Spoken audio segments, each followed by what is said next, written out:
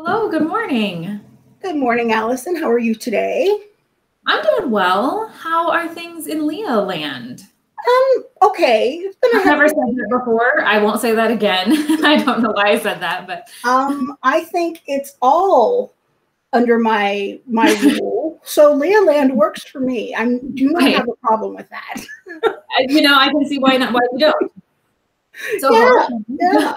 So things are good. I've been hectic. Things have been hectic. I don't know why. It's just I think things are picking up and we're starting to do things that maybe we haven't been out doing before. And it's like suddenly like I've got stuff on my calendar, and like even just two things now feels like, oh my gosh. How do I do this? Yeah, your time is now split up more than it used to be, especially when we weren't open to the public at all.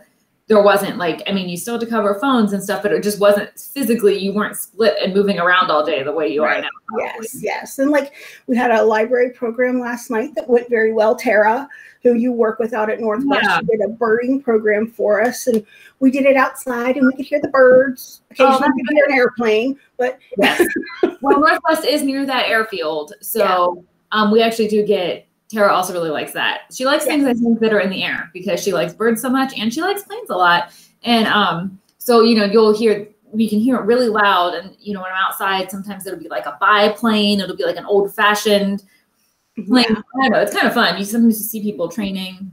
Yeah, and you're on the path for some people to get to Rickenbacker. So there's military aircraft. So there's military aircraft. And then Tara said very interesting out there. It is. And then Tara says that from the real airport, whether it's Rickenbacker, I don't remember, but like we are on someone's flight path southwest. Okay. We're also on like someone's flight path when they're leaving, like real, like big airplanes are leaving the airport. It makes sense that it would be southwest, but we're on someone's there. And so, she'll look up and she'll tell me about what she's just so good at telling you what's going on in the sky. Right? Yes. And like, it's so fun with her. Like there are some birds, like you'll be out there, you'll be talking to her and she'll be like that Oriole, or she won't even look behind her and she'll know what bird is causing a ruckus at the bird feeder. So she doesn't need to confirm. Yeah, she just knows. Did you get to see our ground squirrels while you were out there? I didn't see a squirrel, but I saw a rabbit. Oh, that's good. We don't usually see rabbits during the day. I think they're more like evening. Mm-hmm. It was like around 7:30 when I saw it because we had finished and we were standing there talking, and I saw it hop from one bush to the next, and I was like, oh. It was so big. It was, good. Yeah, because I know there's rabbits because I know something there eats plants, like isn't just digging stuff up, but I know there's something that like nibbles plants, but we don't usually see the rabbit. I just wondered if you saw our 13-line ground squirrels because they are super fun. And I'm sure Tara has shown you pictures and we've told you about them before, but they're like chipmunks, but they're longer and they have long tails.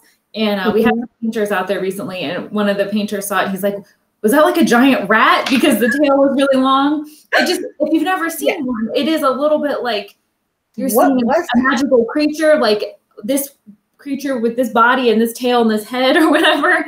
They're different. I have seen them out there before, but I didn't see any of those last night. Well, they must go inside in the evening time, and so you didn't see one because of that, because they are so active. They have holes. They've built holes and tunnels in the grassy space, like between the library parking lot and the road. But then they come into the garden. They eat sunflower seeds. They eat from underneath the bird feeder, and then Tara feeds them peanuts and sunflower seeds, and they put them out like right near the windows so that you can see them really well. So when they have to come get food, you can watch them. There's babies. They put out a little dish of water for them so they can drink water. And you just they vacuum up all these seeds in their cheeks. And because of where their holes are, and because I think the colony may have gotten larger, I see them running past my office window. Like they're distracting. I'll be on my computer and I'll just see this little flash, and they're so busy. They run back and forth, and they're just like on a mission. And I just want to know, what are they doing? Like, I don't know. I want to talk to them. Busy life for the ground squirrel. It is. I did steal a cherry from your cherry tree. Oh, good. Yes. Very tart, but very good. Yes, they are tart. Like, are those cherries? And it was really funny because the dress I was wearing had cherries on it. So I'm like, I have to have one. Yes. So I helped myself to a cherry. Right. We always do eat those cherries. And I don't want to make us sound, I don't know, that I should share this publicly. But we weren't sure. We thought we could eat them, but we were never 100% sure if we should eat them, but we ate them anyway. But we kind of, I think, I don't know if somebody... If not. What?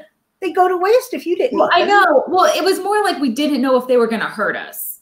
And I don't know if we checked with somebody first or we were just like, they wouldn't have planted something poisonous in our garden. I don't really remember who was the first one to try one, but we were all fine. And so now every year we eat them, but they are tart.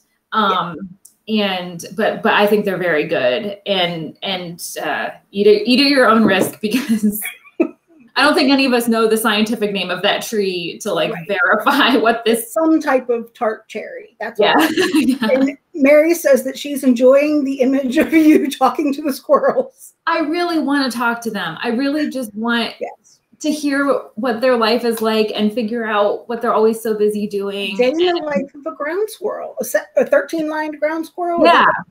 Yes. Yeah. It's got 13 lines down its back, and they're very cute. And I recommend everybody, if you have a chance to come out to Northwest, if you come out in the summertime, especially like now, June-ish, and if you come out mid-morning to mid-afternoon, they're just very busy. They're not out when it's raining. But in weather like this, when it's been nice, they're very fun. And we have to be careful too that they don't get in the building because one got in the building once and it was in the garage and it's very hard to get it out. And it has a chirping sound, which you wouldn't think, but it chirps. And we thought it was like a smoke detector battery. That's what it sounded like in the beginning. And then it got irregular and we had to track it down. So they're curious little things as well. And we were trying to shepherd that ground squirrel out of the garage. I would love to spend like a lot of time out there. Just, I love sitting in that garden. Like there have been a couple times when I've had a bad day or I have gone and I have sat in that garden. Oh, that's great. I enjoy it so much. Especially like when the library's closed, which I'm a weirdo. I know I go there when the library's closed, but it's very peaceful and just watching the birds and, the other wildlife out there. It's really, really nice. And, I was about to say something and it just totally popped out of my head. Well, it's especially nice out there since Tara has created that bird habitat, since we do have all those birds and the birds. And the birds are very helpful. They planted all of those sunflowers. So many sunflowers.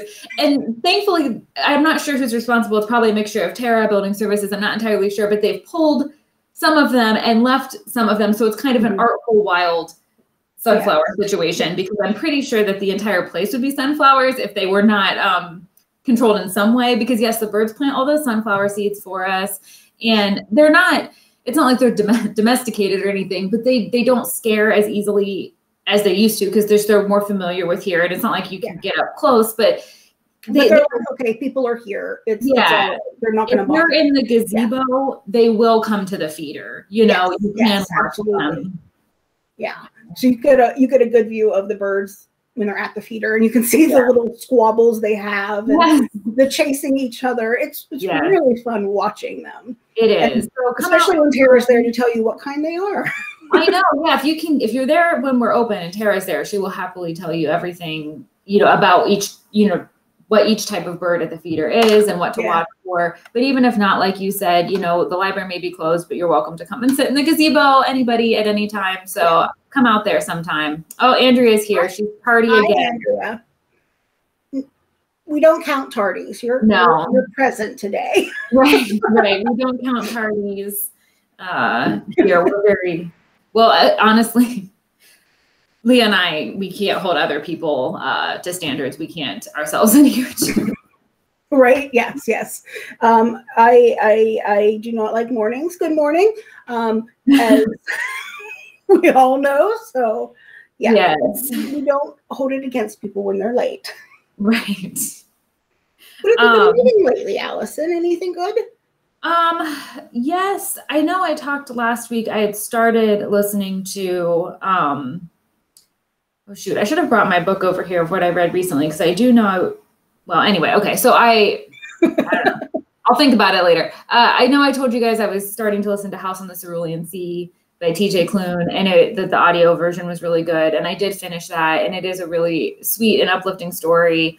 And I do recommend it. It's one of those books that's like, it's pretty like appropriate and written for almost all ages. I mean, I feel like it's definitely teen and adult. There's some stuff that might be over the heads of children, and it is about like a middle-aged man, and children typically, you know, aren't going to really want to read about a middle-aged man, but there's also a bunch of children in it. So, you know, I feel like it's a great family type of book in many ways, but of course, you know, if you're a parent, is that going to be like a series? Are there going to be more of that story? Or? I don't know. I feel like there definitely could be, or one set in that same world, but his next book is not. Okay. Not because I saw he had another book coming out, and I was like, oh, I wonder if that's a. At least as far as I know, it's not any of the same characters. It may be like the same universe, quite possibly the same world, but it's not like a continuation with the characters or anything. But I imagine it's a similarly felt, you know, a similarly heartfelt story. And so if you're looking, it's on Hoopla, so it's always available. And I don't know, it's not that long, and it really flows. And like I said last week, he does all of these voices that there's no indication why this person is deeply Southern accented. This person is a New York accent. But he's got to do all to distinguish them, I guess. Yeah, you got to distinguish them somehow, and it does make for fun listening. And it's kind of like there's no reason why they couldn't be, because this story, it doesn't really take place in a place that there's a city and then there's the sea, and that's about it. And so there's no reason why it couldn't be. But if you're interested in, it is fantastical, you know, because there's these you know, people with powers or non-human forms and stuff, but it just drops you in and you don't have to like build in like a whole world, you got to figure out. They're just kind of like, this is how it is. This person is a garden gnome. This person is Lucifer. This person. I want to be a garden gnome.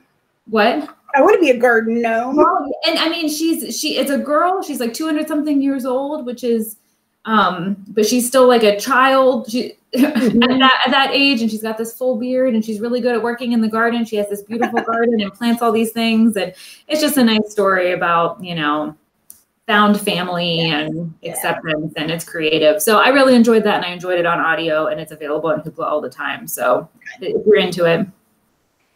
Awesome. What about you? What are you listening or reading? I've gone through several books recently. I think I may have mentioned Someone We Know by Sherry LaPena the last time we talked. Okay. It's kind of like a mystery thriller kind of thing where someone in the neighborhood has been murdered, and it's like you get the story from like multiple different perspectives of all the different characters. They all live in this neighborhood, and none of them can tell the truth. They're all a bunch of liars. The whole group of unreliable narrators. Yes, a whole group of unreliable narrators, and like finally getting to like the who did it. It like for a while there, I was like, huh, I wonder who. And I figured it out, but it took me a while to figure it out. Yeah. So we finally got there. And I stumbled upon this author because of putting together book bundles. Like, I had pulled one of this author's books for one of the book bundles, and I was like, those sound kind of good. Like maybe something I would enjoy. So I went online and found one that was available and downloaded it, and it was very good. I very much enjoyed it. I bet you learn a lot doing those book bundles, because oh my God. You're trying to your red pile is getting much bigger. I bet, because I'm sure you're bringing your own reading experience and expertise and seeing what's in the library and stuff. But you also have to do research. You also, you don't know it all as much as we all want to. Right? Yeah. You don't know it all. How to find it. we haven't read it all, but we know where to find it. So you probably learn a lot. Yeah. And by learn, I mean add to your pile. Yes, like I there was this one book bundle that I pulled. I'm like, she reads the kind of stuff I like to read. Let's find some new stuff.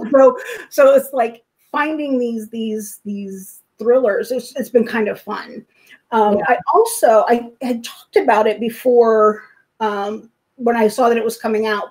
Never Have I Ever by Jocelyn Jackson. Yes. It's one of those, how far is a mother willing to go to protect her children kind of thing, and protect the life that she has, because she's got a deep, dark secret.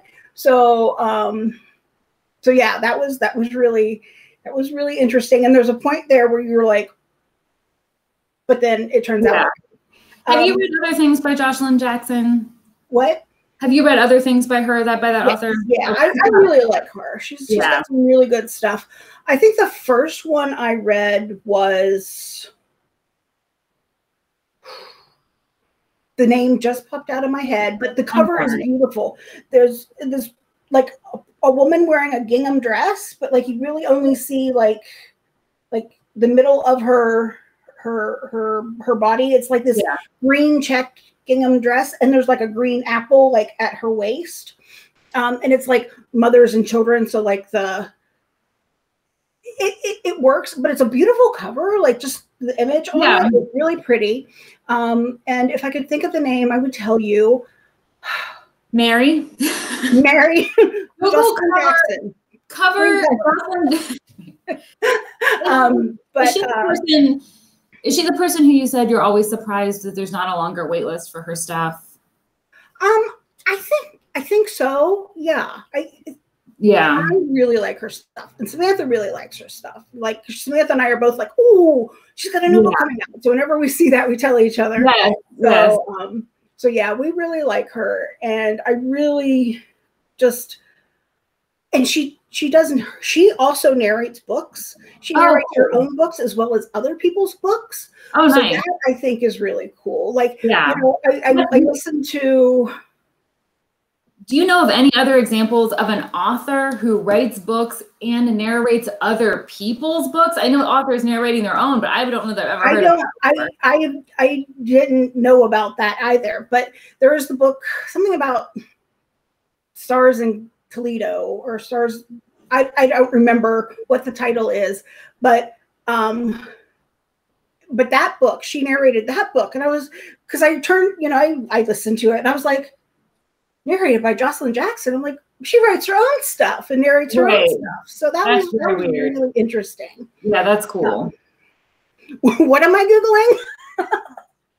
Jocelyn Jackson. Is it Jocelyn? It's spelled Josh, Joshlyn. So she pronounces it Jocelyn. Okay. Jocelyn Jackson, and it's the book with the cover with the green dress and the apple. That's what the title. I don't remember the title of that book. And that's what we want to know, Mary. We want to know the title of that book. But yeah, her stuff is really good.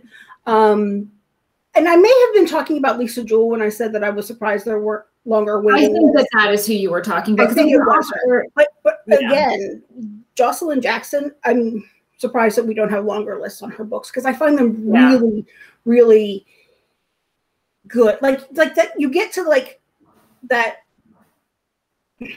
like how people think and feel, and like what makes them tick, and Grown Up Kind of Pretty. Yes, that's the title. With the green dress and the apple. You're awesome. Yeah. The library can always find the answers you're looking for. Right. But I read that. And then another book that I read, because I've been on a reading spree.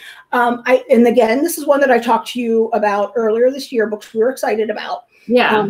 Finley Donovan is Killing It by El Cosimano. Yes. I'm horrible with names. El Cosimano. Yes. It was really fun. And it's like, she stumbles into this murder for hire situation where she's like, as one does, you know, as one does at 8:30 in the morning, because, you know, being a single mother is crazy.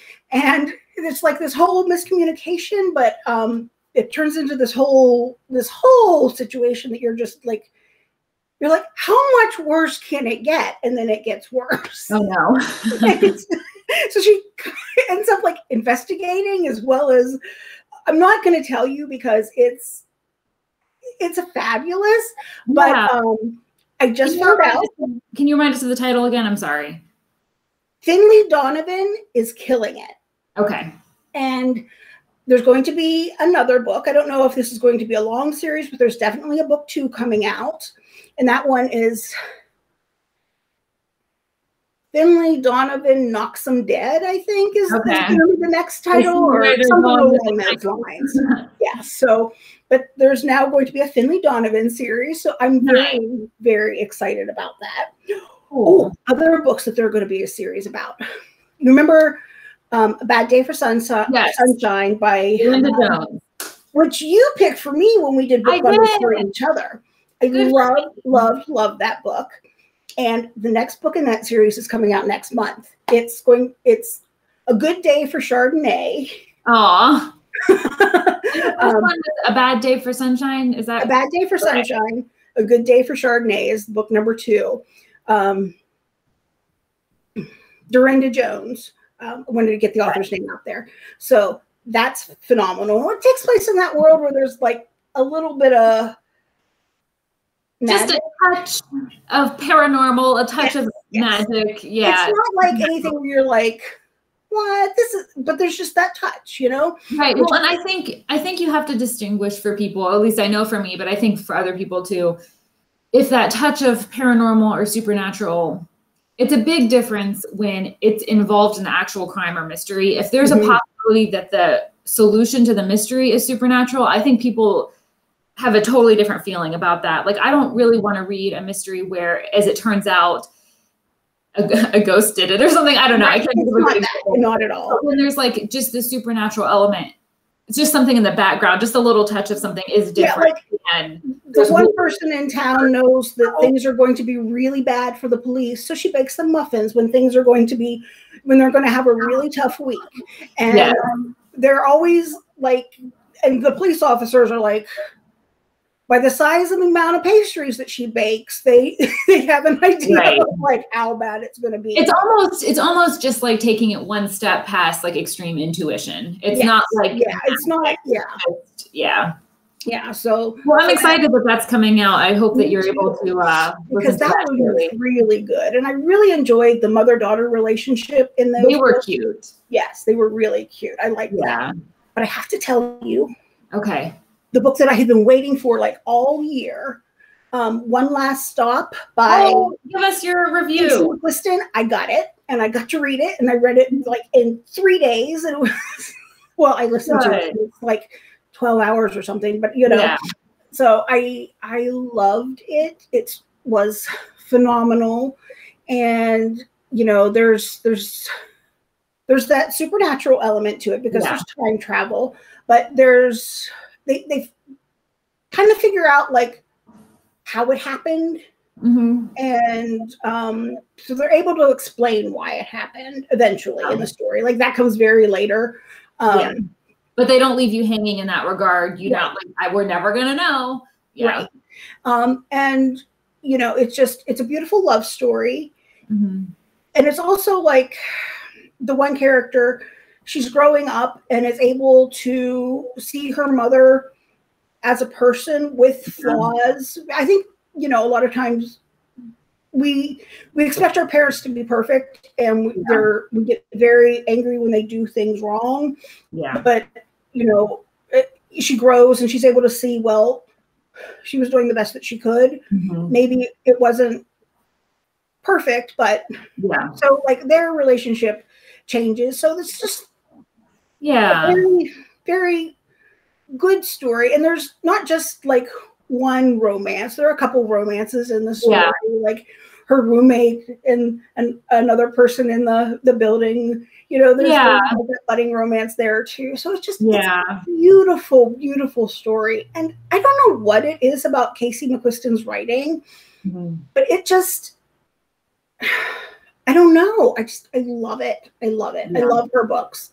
I mean, Harry said that there have only been 2 so far, and I'm I should definitely pick one or both of those up because I hear such good things about her. And now that I'm kind of fully immersing myself in the contemporary romance world, I might as well. And I know that hers fall under the, I think they may fall under the umbrella of like a little, like you said, like a little bit more than just romance, but still that, as I described it, pastel cover with cartoon people. Very, very pastel color cover with the cartoons, and the game Rolly Bang that they have invented in this. Rolly Bang? Rolly Bang. The floor in their apartment is uneven, so so they use the desk chair and see how far you go, and Rolly Bang. Yeah. Oh my gosh. It sounds like they have a really good time. That's super cute. And I love that.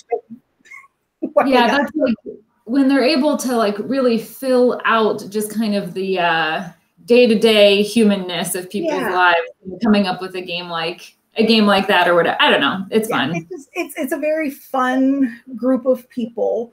You know, all of her friends that, you know, she's got roommates, and so all of them and their lives. I really enjoyed that book and the group of characters that she created there. It was so glad. Really nice. I know you were looking forward to that one. I remember you mentioned very looking forward to that one. Yeah. I've been reading, you know, I read like advanced copies of things. I get on websites and request e-copies of things on my Kindle. And so I feel like maybe next week I'll share some of those things, because a lot of the ones that I've read and liked had like July or August publication dates. And so I feel like since they're coming up, maybe that would be a good time to talk about it. Because it's kind of crummy to talk about a book. Oh, I read this. I really liked it. You won't believe the ending. It comes out in 6 months. So just bookmark this video. I mean, you know, it's, at least on it, you know. With some of these books, it's like, I talked about this earlier in the year, is one that I'm looking forward to. I finally got it. Yeah. Right. Yeah. So maybe, because I have been reading, I got a little out of my depth or a little over my head and having so many e-copies of things. And so I've kind of been powering.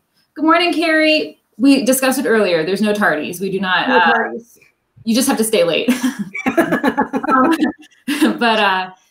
what was I saying? Oh yeah. So I've been reading, a lot of my reading has been those advanced copies because I've requested them, and I want to like do my due diligence and like, you know, give them the review on Goodreads and do what is required in exchange for being given an advanced copy. But that's kind of all I've been reading lately. So I will update you guys next week or sometime in the near future about the ones that are being published now or very soon. I did do, this is a total, I'm sorry, my transition is not in place. But I did do some more research on audiobooks. I know we're almost out of time here, which is totally fine. Yeah, audiobooks. But I was looking, because it continues to be audiobook month, and I was doing some more research on that. And what was I going to say?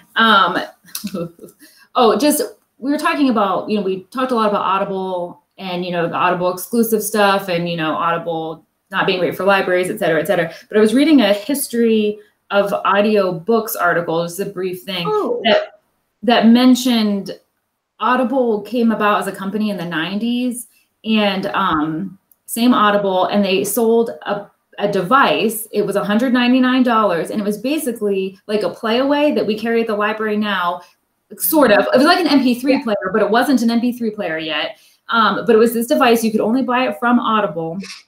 And then you would connect over www. It was like they used that as like a way we don't use it. Right. You connect and you could download up to 2 hours of an audiobook at a time onto your Audible device, portable device. And that was in 1997. And I did. Maybe I'll send it to Mary. We'll put it in the comments. There's this YouTube video series called Oddware, where they just talk about hardware and stuff that is just strange and outdated, or things that used to be cool, whatever. And so it was a YouTube thing. And I didn't get all through the whole video yet to see him use it. But people talked about it, saying like they would compare it to like a Walkman and be like, this is so much worse than a Walkman because you only get 2 hours on here. It's harder. You have to like connect it to this computer and get on the World Wide Web to put stuff on it. But they weren't conceiving of like what was about to come and how this really was the future. But it wasn't. I mean, it certainly wasn't. Things did improve. 2 hours. hours. I know, but it's like I can listen to like a 48-hour book. And that was using, I know. 40. I know. And that was using their like special like file compression software, you know, to make it to, you know, even with that. It's amazing how technology has changed. Like when I was in grad school and I had a thumb drive, it was like 512 kilobytes, you know, and now it's like you get 16 megabytes for like, the way technology has changed and the way we're able to store it and transfer it is just I know. And so I just thought that was interesting, and I am going to finish watching that video because he does go through, and I would love to see that. Yes. I'll post it in the comments. Since I hadn't watched the whole thing, I didn't actually want to send it to Mary to post because I just what if it turned bad? I don't know. I haven't watched all of it yet, but I doubt that it will. It was really interesting, and I kind of highlighted the bottom bar to see what came next, and he does like use it. Found it. Okay, great, thank you. And so you do get to see him use it and like load files onto it because you have to connect to like Windows 95. So I think whoever does this show has all this old equipment, you know. So anyway, we talked about Audible last week, and we picture it being like the giant it is now, but it started with this $199 thing that people really weren't into. That you could load 2 hours of audio onto. They got there eventually. They did get there, yeah. Yes. Oh man, that is crazy. Yes, I wanted to share that today, just before it left my brain. I thought you guys might enjoy that. There was something about audiobooks that I wanted to share with everyone because you had found the face of romance books. Jason Aaron Baca, I believe is his name, which yes. I found the voice of audiobooks. You did. His name is Scott Brick. He has narrated over 900 audiobooks. That's more covers than Jason Aaron Baca has been on. This is an article from I always say last year. It was from 2019. When I say last year, I mean 2019. In my brain, 2020 just didn't exist. But the last real year. He reads 50 books a year. Like he narrates 50 books a year. He reads them so you don't have to. But there you go. He's read Ayn Rand, Eric Larson, Truman Capote, Mary's favorite, William Faulkner, Dennis Lehane, Pat Conroy, Bradbury, Asimov, Philip K. Dick, Brad Meltzer, Clive Klessler, like he will do like all of their books, like the whole series. Wow. He because he is so prolific and such a good audiobook narrator, he gets like more than the industry average for he was a trained actor. Okay. He did Shakespeare. I think he was even in a movie. I forget what movie. I don't remember. It wasn't one that I recognized. But he does avoid certain types of books. He will refuse to do any books that deal with child abuse or sexual abuse. He says it's really difficult for him to live in that for a week, which I totally get. Although a lot of times that is what I end up listening to. I know. But he also will not do biographies of politicians he finds distasteful. So I thought that was really interesting. At the level he's at, you get to pick and choose your work, you know? Like you really can say that. He can have a writer. When he goes in to record his audiobook, he can be like, I need only red M&Ms in this bowl. And they would have to do it because, I mean, he's Scott Brick. He's like the voice. He also did Alexander Hamilton, the nonfiction book that Helter Skelter, The Hunt for Red October, the Dune series. Yeah, so he has done like a lot of books. And let me see if I can find his. To date, he has won over 60 earphone awards, as well as 5 Audis, 5 Sovas, a Grammy nomination for his multicast recording of The Mask of Zorro. And after recording 250 titles in his first 5 years, Audiophile magazine named Brick one of the fastest rising stars in the audiobook galaxy. He was proclaimed Galaxy. He was proclaimed a golden voice, but it was the Wall Street Journal that sealed the moniker with a front page article in November 2004.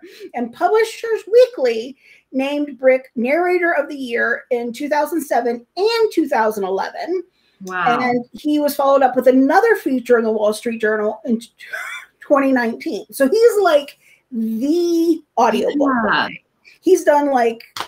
And, you know, I'll have to look into it. And it's not like I've listened to a gazillion audiobooks in my life, but I have listened to a handful. I'm not sure I've ever listened to anything he's narrated. You read all those authors, and I'm not sure I've ever listened to any of them. I know Hit Parade. That was the film he was in, Hit Parade. Oh, okay. But I know that I listened to him. I read that Dennis Lehane book. Let me see if the title's listed.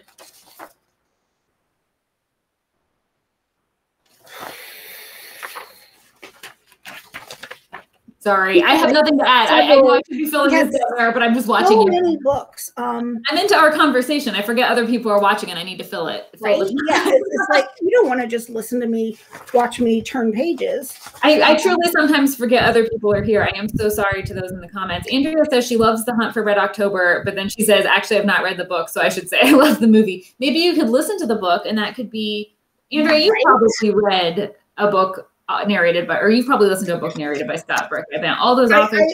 There was one that was like, oh, I listened to that one, but I can't find Mystic River. Mystic River. That was the book. I was like, oh, I listened to that one. And how did the library know? They're like, Mystic River? Yes, that was the book. That was the book. You got there before I did. But yes, he well, that's so cool. He did that one. And I also found an article. Sorry, I'm like all talking today. I found an article from Mental Floss about audiobook narrating.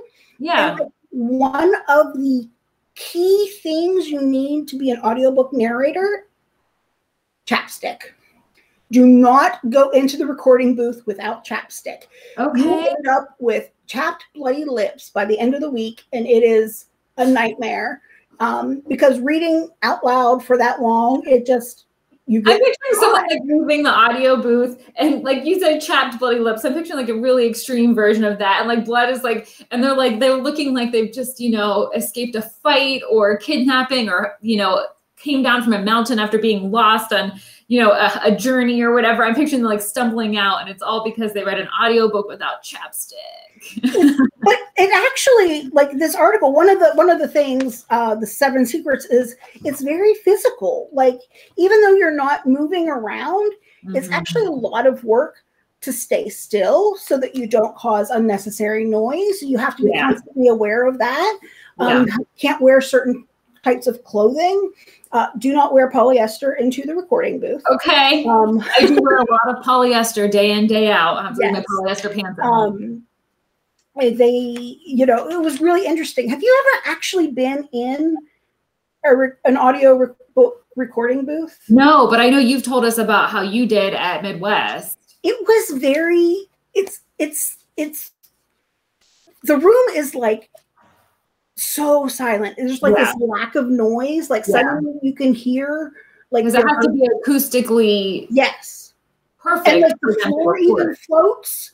Like the flooring isn't like sealed in place.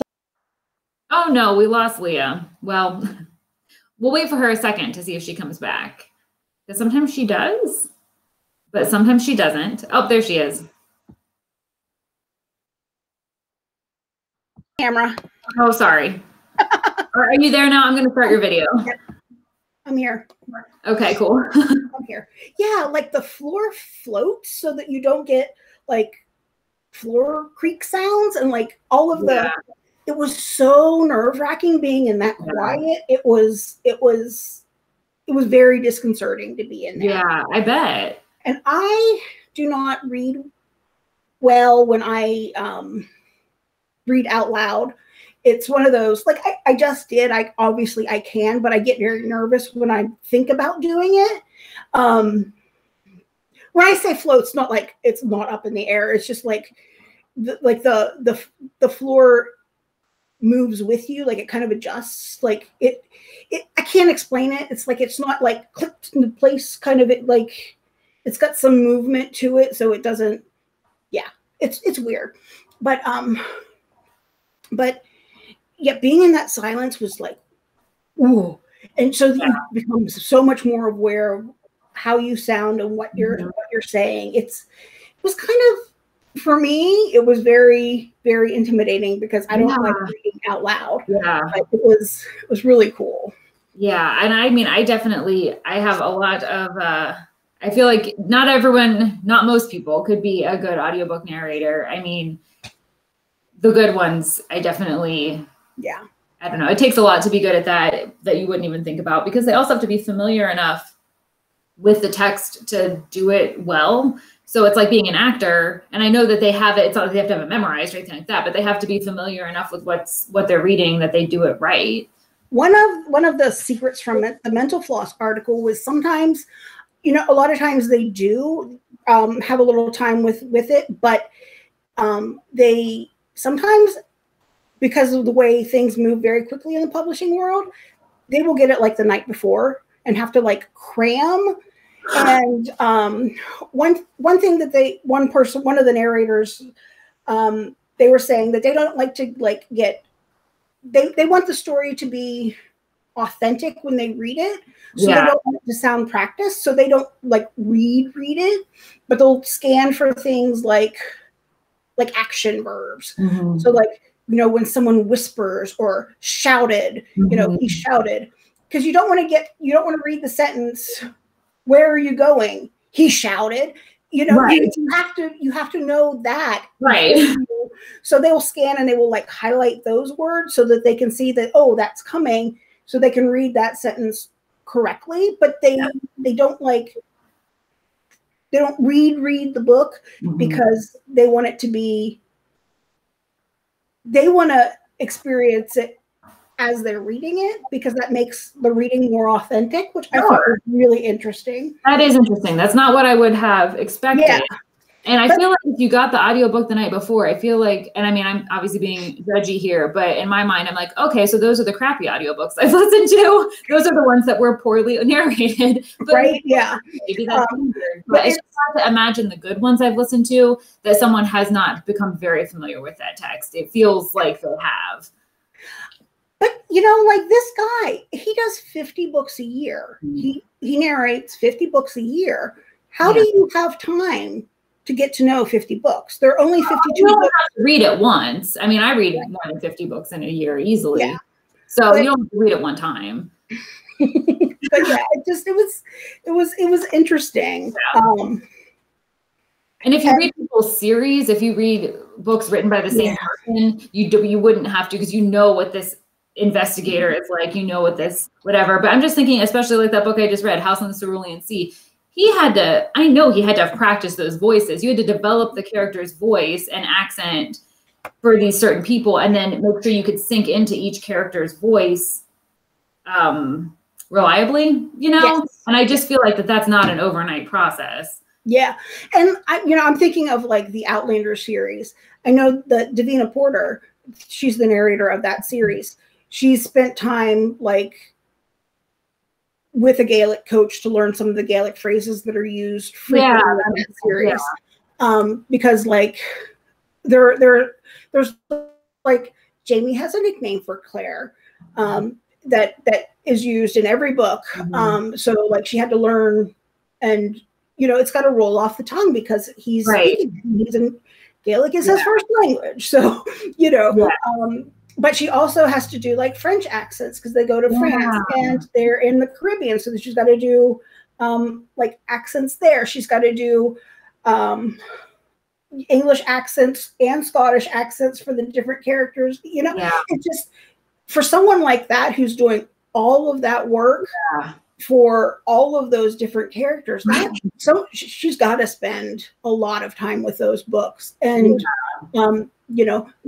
she learned some words that the Native Americans speak. And it's, so all of these different languages, because phrases in all of these languages show up in the book. So it's, you've got to spend a lot of time. Certain people with certain text, it's going to take a lot of work. But I can see how you wouldn't, and I'm just going to have to think about that now on the audiobooks I listen to in the future. Like, is this narrator learning at the same time as me what happens? Because that would just be crazy. It makes me feel so unsettled to think about going into a studio and recording an audiobook and not knowing what happens in it. Like, I need control of that situation. And so perhaps, I mean, they say that apparently, you know, for some of them, it feels more natural to not know, but I do not. I wouldn't like that. Like, if I were going to read something, I would want to read it beforehand. I know when I was in elementary school and you would like, everyone would read a paragraph. I'd like count the people ahead of me and like count. So I knew which paragraph I was going to read and practice it before it was my turn. Which meant I didn't hear what anyone else said, but. along, right, I know. You were too distracted and disturbed by the fact you had to read out loud. Well, Mary has firsthand experience with me. I mean, you do as well, but she filmed me this week doing like our summer reading recommendation we have on our website or on our Facebook page. If you guys have or have not seen, we're posting like reading suggestions, different people at the library recommending a book. So she filmed me doing mine, which I had planned what I was going to say. I had it written out. I practiced many times. I practiced in the bathroom right before she came, in the bathroom mirror. And she came to film me. And I was like, it was as if not only did I not know what I was going to say, but it's as if I hadn't even read the book. What is this book about? I'm like looking at the cover, like confused, like this is my book recommendation. And Mary was like, well, maybe we should film you in the bathroom doing it. She was joking, of course, because I did fine in there. So there were many takes that needed to happen. So I can only extrapolate that out to, I don't know, a 15-hour audiobook instead of a 45-second book promo. And Andrea checked, and her version of Dune is narrated by Scott Brick. So yes, and to clarify, Andrea here, she has tried to listen to that version of Dune, but it has like sound effects that are distracting to her, and she doesn't enjoy it. So we've actually been talking about that version of Dune very recently, and so it is very funny to hear that it's narrated by this guy that we've been talking about. Sometimes there are parts of audiobooks that are awkward. Lots of authors want to narrate their own book, and lots of publishers will have to be like, no, you're not good. You can't do it. There's one book that I read, Let's Pretend This Never Happened by Jenny Lawson. W. Yeah, I think. Is it the humor person who talks about? Yes. I do not like her as a narrator. I'm sorry if I'm spoiling it, but I cannot with her. That one, I didn't mind her reading what happened. I hated what she did for the chapter introductions. It was like where she like sang them. I'm like, what are you doing? I was just able to like block that out and skip it. And then like once she started reading, it was fine because it's more like someone telling you a story about what happened to them and their embarrassing incident. So it was okay with that, but she needed to not sing those chapter introductions. He is real hard into her quirkiness. And I think that that's what I am not a fan of personally, but that's when I've listened to her stuff, I've been like, man, if I just read it, but she really kind of pushes all that, and makes me feel very tired. I feel very exhausted when I listen to her do her audiobooks. Yeah, I'm like, just don't. You know, the chapter content itself, she did fine with, but it was like just the introductions was just like, no, please don't. Well, you know, like you, I'm like exhausted. Like it just I just felt tired. I didn't listen to that one. I listened to a different one. And that's not. I can't remember which one it was, but but she has like a lot of fans and people who really enjoy and appreciate her. So she knows what she's doing in some regard, but I think I may be a print Jenny Lawson reader. Authors know their own work the best. So you would think that they would be best at it, but that is absolutely not always the case. Just because you wrote it doesn't mean you're good at reading it. Right. Yeah. There have been a couple of books that I have forced myself to get through that were author read, that I'm just like, man, you should have paid someone else to do this. Yeah. And there have been a couple books I've had to give up on that were author read. I'm just like, no. Mm-mm. Yeah, I have not actually listened to this, but in some of the research I did, which again, it's fine. Everything we talked about was interesting, mm-hmm. but much of my research will again remain unreported for today. Right. But something I did read was that Toni Morrison reads, like, I think all of her own books, and people really recommend them, that she does a very good job reading her work. So I think Maya Angelou has read some of her own. Yes, and yeah, it's listed as some of like the best audiobooks. Yeah. For Andrea, I wanted to say, I think there is another version of Dune by Simon Vance. I do not know if it is dramatized, but because I was looking at other prolific audiobook authors, narrators, not authors. Yeah. Simon Vance, he's up there. He's got like over 500 books that he has narrated, and he's won lots of awards.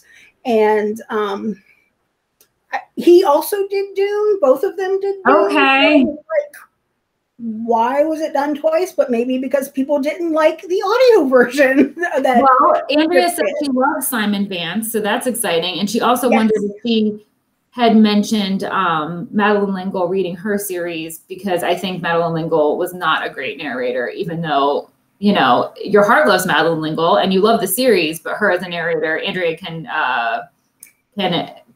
expound if there's more to that. But I think that she was like not great.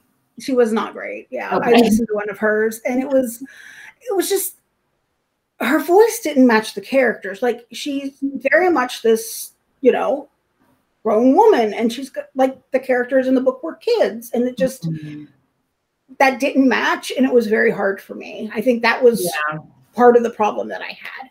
Yeah. Every time we talk about them, but John Walters narrates his Waters.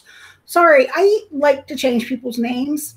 Creative. It's Leoland. Everyone here has their I own will rename you to whatever I want. Right. So I'm trying to think who else is really good. Simon Vance is really good. I've listened to several books that he has narrated. Andrea, we have that in common. Yes. And when we're talking about, I mean, I guess we're just going to go to an hour today, and that's just okay. Whatever. But when we talked about that quiz last week that you take that tells you what audiobook you should read next, and we both got the result, a celebrity read audiobook. I just wanted to mention a few of those because I really do like celebrity read audiobooks. That was actually very accurate for me. And many of those are like celebrity memoirs, and the celebrities reading their own thing. So I just wanted to quickly run through. I'm not going to expound on all of them, but quickly run through some of the ones that really are my favorites. Stories I Only Tell My Friends by Rob Lowe is really, really, really excellent. He actually had, before the pandemic, a tour of him not reading the audiobook, but telling those stories, because people really, really enjoyed that audiobook. Just talked about his career, you know, being in The Outsiders. It was just really, really, it was a really good book. He has a great voice. He does, yeah.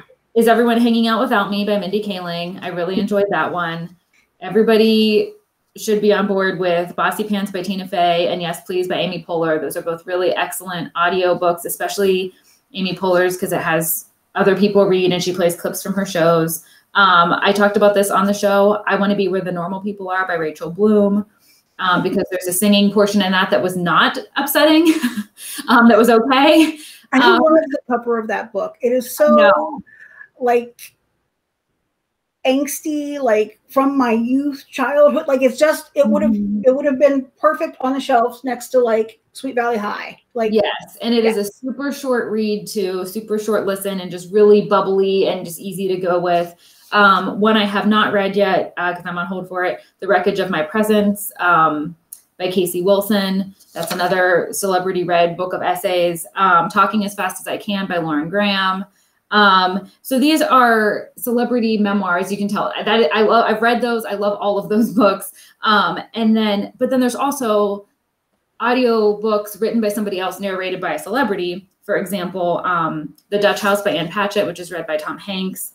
I'm really interested in getting a hold of, I'm on hold for it, Heartburn by Nora Ephron, which is read by Meryl Streep, who was in the movie Heartburn. Oh, that's cool. And she narrates the audio version. And then speaking of Meryl Streep, she also leads a full cast reading of Charlotte's Web, which I feel like has got to be great. And then one more, You Don't Look Your Age by Sheila Nevins came out a couple years ago. And it's just a book of essays, a lot of it being about being an older or aging woman, I believe, kind of Nora Ephron-esque. But the people who read those essays, it's an incredibly long list, but it includes Meryl Streep, Katie Couric, RuPaul, Martha Stewart, Glenn Close, Lily Tomlin, just this whole, so we think a lot about celebrity memoirs being read by the celebrity themselves, but they also will sometimes read other authors' works, and those tend to be very good because it's a very, I mean, Meryl Streep reading your book is pretty great. And I feel like Charlotte's Web with Meryl Streep would be excellent. I wanted to mention a book. You and I heard the author talk about this. Hey Kiddo. Yeah. It's like maybe an older kid teen book. It kind of falls in there in that range. Jarrett Borsazka. I don't know how to pronounce his name. I very much apologize to you, Jarrett. Krosoczka. Like, what is with that spelling? You couldn't have come up with a nom de plume that was pronounceable. I'm sorry.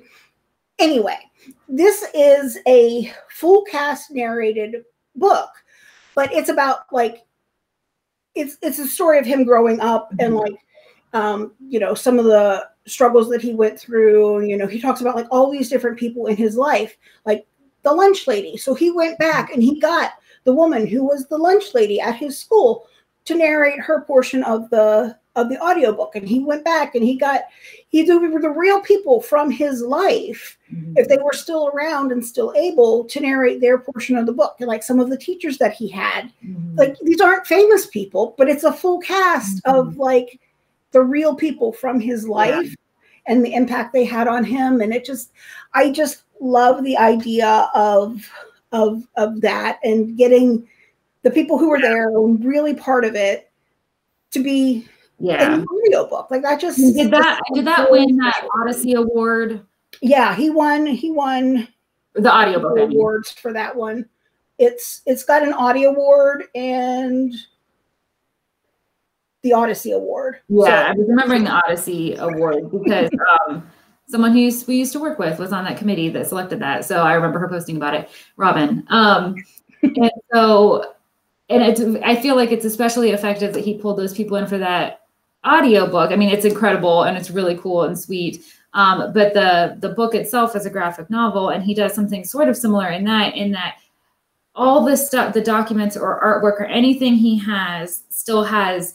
scanned that in and like used that in the graphic image. So like if he's at his desk like drawing, he doesn't draw himself drawing, he draws himself, and then the little image that's in there is the real thing that he drew. And between the kind of like chapter pages is like the real, I want to say it's like the wallpaper in his grandma's house. Like he has a real sample of that he scanned in. And so he even tried to do that, I feel like, in the print version, you know, I don't know. And he was such a good speaker. I feel like we've mentioned him on here before. His speech was the presentation he gave to us at the conference we went to was so good. I was in tears. Yeah, it was. I looked long and hard to find a copy of that exact talk, and I never did. He had a TED talk, and it was also good, but it was not the same thing that we got, because what we got was geared toward librarians. So it got us in our librarian feels, and it was really good.